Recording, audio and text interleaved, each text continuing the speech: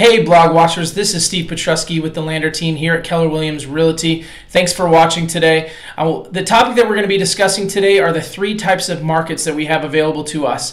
Before we do that, I would like to point out a couple links on our blog. Off onto your right, you'll find a link if you're looking to possibly sell your house. Click here. If you're looking to purchase a home or even move or begin that discussion, click this button here so that we can begin to help you.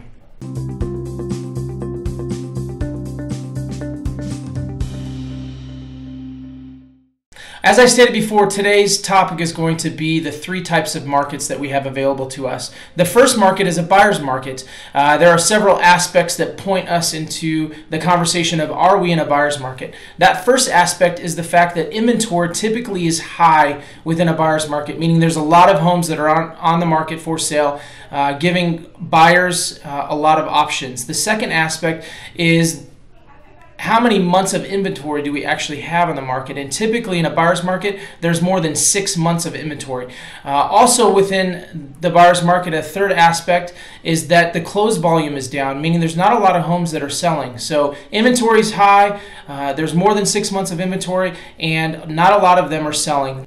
Now the second market that's available to us is the seller's market. And typically within a seller's market, the inventory amount is low, meaning there's not a lot of homes on the market. And typically there's less than 6 months worth of inventory available to us on the market. What's happening within that is there's a lot of buyers, maybe they're pre-qualified, maybe they're ready to purchase, but that perfect home is not available. Now even within that, there still is a large number of sales because when that home pops on the market, those buyers jump on it really quick. Sometimes within a seller's market, we see a lot of activity with multiple contracts being offered.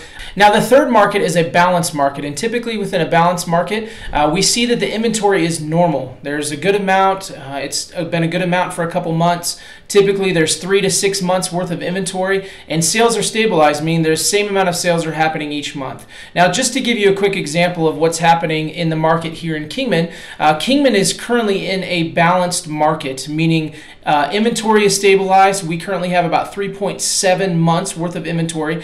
There's been over about on average 100 sales per month from July, August, and September. And there's currently about 376 homes on the market right now. So we are currently in a balanced market, but we're gently moving towards a seller's market. So if you're out there and you're interested in selling your home, the Lander team and I would love to help you. We do currently have over 100 listings right now, and believe that we could help you sell your home or even help you buy one. And so again, I want to say thank you for watching today. If you do have any questions, feel free to reach out to me via the email below or the phone number. Thanks again.